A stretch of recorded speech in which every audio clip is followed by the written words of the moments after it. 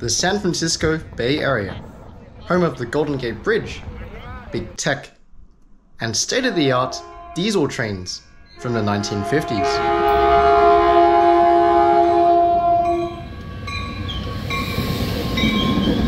Well, that is until now. Hello and welcome to San Jose's Diridon Transit Center, right next to the heart of downtown San Jose. It's currently a steamy 27 degrees in the middle of September, but I'm not here to talk to you about the weather. Today is an exciting day in the history of the Bay Area's public transportation history. Today is the first day that the Caltrain electric trains are running in service and are fully replacing, apparently, the old fleet of diesel trains that have been running and servicing the Caltrain line for however many years or decades it's been before this. Now, the reason why this is such a game changer is because it's going to cut down express commutes from San Jose to San Francisco to just under an hour, and on the weekend the all-stop service will just take around an hour and 20 minutes to get from here right into the middle of San Francisco. Big game changer. Why? Previously, if I was to make this commute on the weekend, it would take almost 2 hours, like 1 hour 45 minutes. And until today, the only other way to get to San Francisco from San Jose without a car was via BART, and this itself wasn't the smoothest process. From downtown San Jose, it's around a 15-minute drive to the nearest BART station, Bayarea, and then a 1 hour to 1.5 hour train ride, depending on if you get a direct service or one that involves changing trains. This doesn't include time spent waiting for a train, which tends to be more of a problem these days, as BART seems more prone to delays as of late. Plus, BART does not operate the direct Green Line service from San Francisco to San Jose at night, meaning the total door-to-door journey could take almost 2 hours, depending on where in SJ you live. This brand new all-electric Caltrain service from central San Jose cuts this down to 1 hour 20 minutes off peak and does not require any change of trains to get between SJ and SF, which simplifies the journey and saves time. Okay, so you can top up your Clipper card. If you have a physical Clipper card, you can top them up over here. Just place your card over here and blah blah blah. But today I'm just going to use a phone app. See to San Francisco, 126, departs at platform 4. And $6 is landed, so let's go ride the train. So you can tap on any of these readers. And let's head over to track 4. So we want to get to Paloalto, so they'll get us there in around half an hour, which is actually not too bad. It's around the same amount of time it takes me to drive and then park at Paloalto if I was to go there. Now the reason why I'm going to Paloalto is because they're doing one of the main launch parties of them. They're going to do an official announcement, welcome, blah blah, so let's go check that out. I eagerly awaited to see what was inside as I hopped aboard this very special service, one of the very first electric Caltrain services to run on this corridor.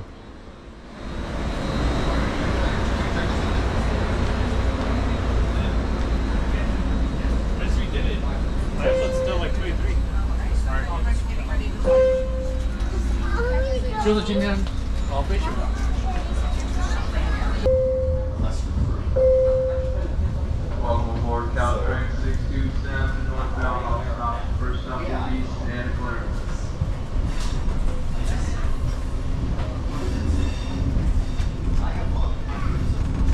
New timetable effective today. Nice. From San Francisco to San Jose. So let's do a bit of a tour. So we saw one of the main cabins. It looks like there's 2 main decks and a center deck over here. And this has a whole area for bikes, which is actually pretty cool. Oh, okay. They even paint the bike symbol on the door. It's cool. Alright, let's go upstairs. So, got another deck here with some seating.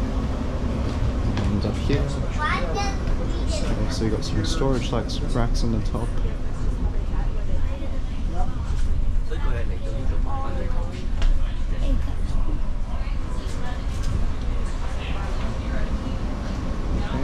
Okay, Let's try out the seats. Everything's so much nicer when it's brand new, isn't it? This is really... Wow, it's got good height too. Wow. You know, to be completely honest, I was actually quite surprised that until now, Caltrain was using diesel trains. The first time I rode one, maybe 6 months ago, I was quite shocked. I'm like, wow, I didn't know that these were still around for a regional rail network, especially in the Bay Area. But when I heard that they were going to be doing these electric trains, I was like, wow, that's great news. And it looks like the turnout today is fantastic. Being the first day of electric service, it's really quiet, and it's more so what I'm used to the other train networks I've been on. But for a regional train network, this is actually quite great. It's quiet, it's smooth. The same, however, could not be said of the old diesel trains.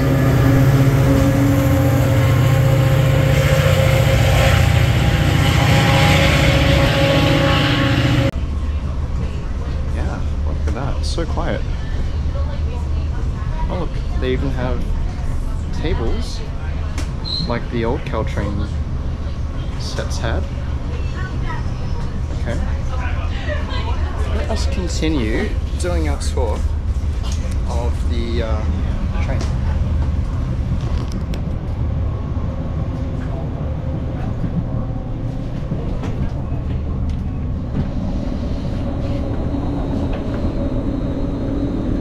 No clue what these are.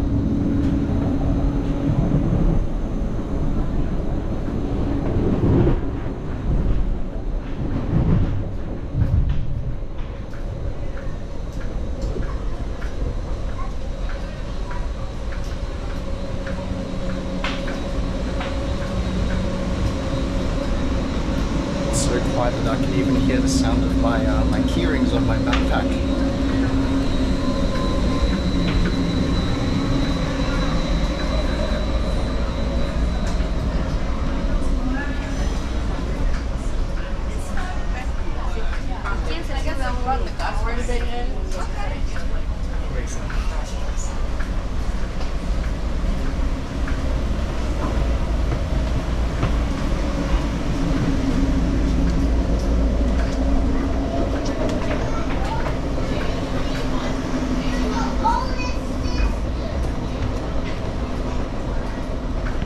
There's another section here for bikes.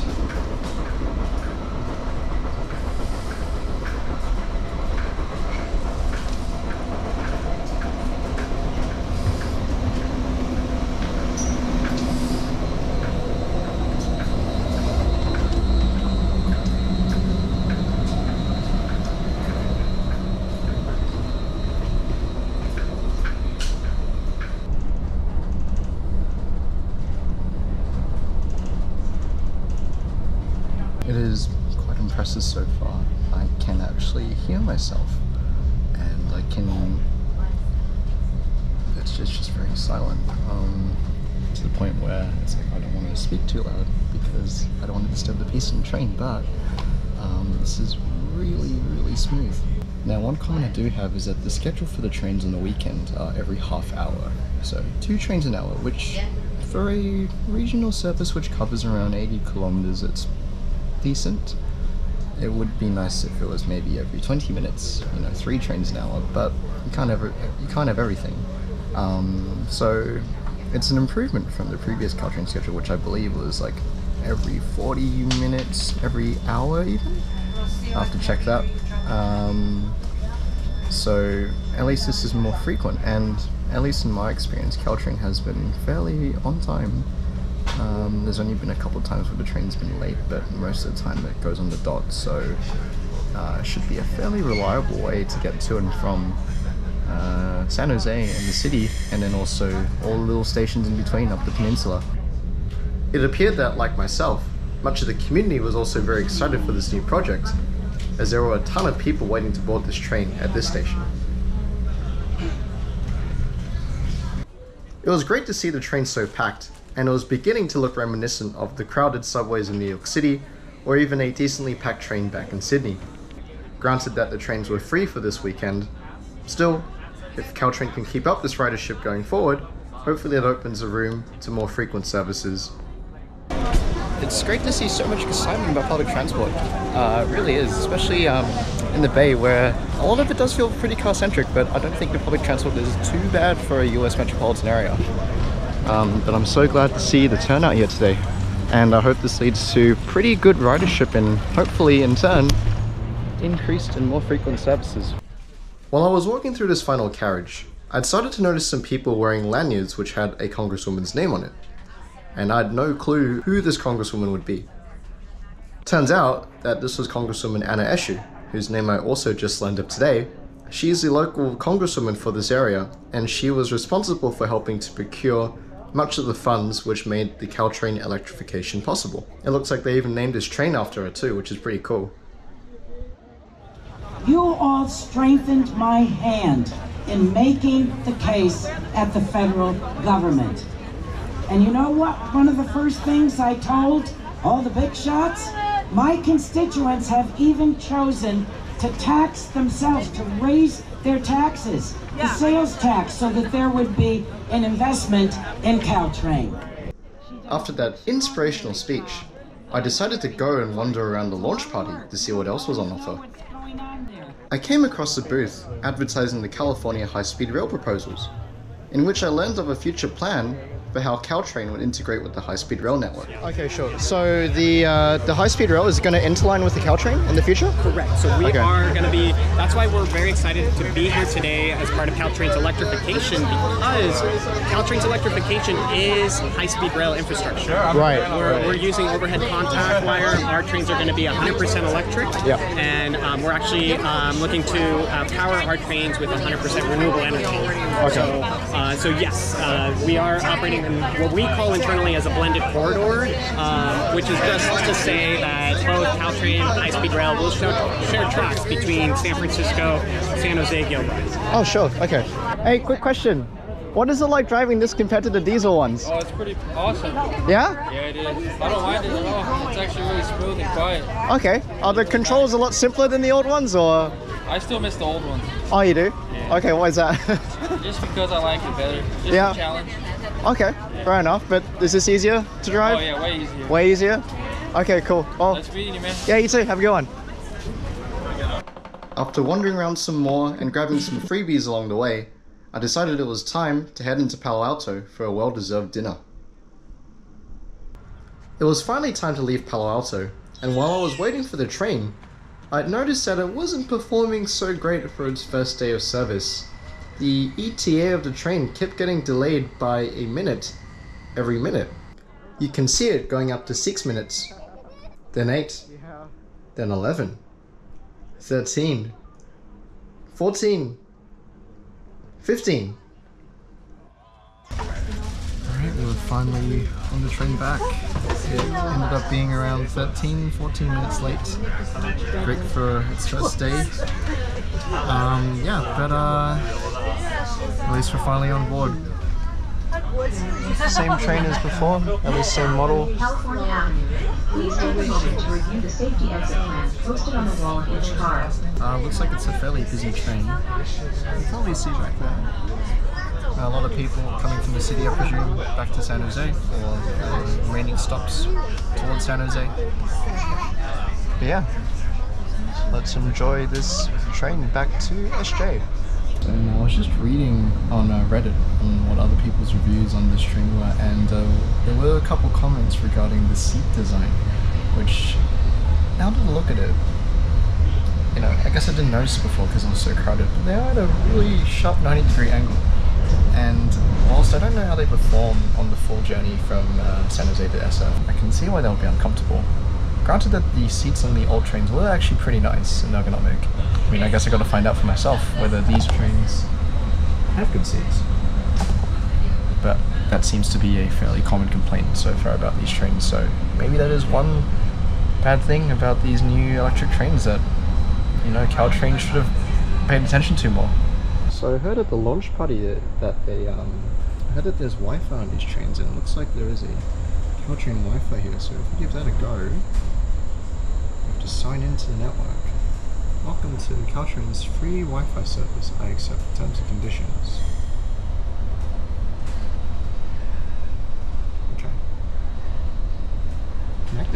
Load up a news article.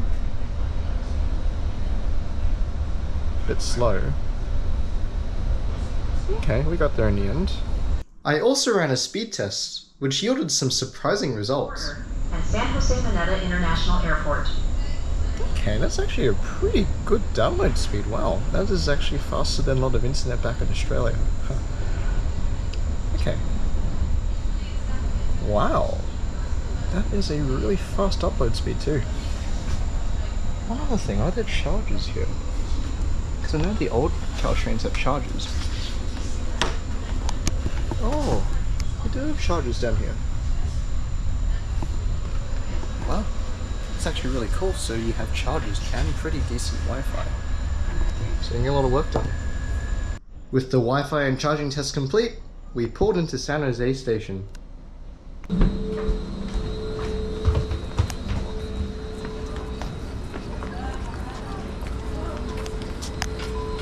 Well, we finally made it back to San Jose. The verdict? I'm excited, but cautiously optimistic. The more frequent services and shorter travel times alone are already a significant improvement for residents who live along the Caltrain corridor, along with a smoother ride and decent Wi-Fi and charging facilities. However, the late trains were not a great start, and I heard that even today while I was editing this on the 23rd of September, the trains were delayed by more than an hour because of a power outage near San Mateo Station. I also didn't really talk about price either, but the cost of a ticket from San Jose to San Francisco is around $9, which is not cheap. Time will tell whether these are just growing pains or become chronic problems. I'm also hoping that if ridership increases, so too will service frequency. But for now, it's time to sit back, relax, and enjoy the quicker and smoother train journey on Caltrain.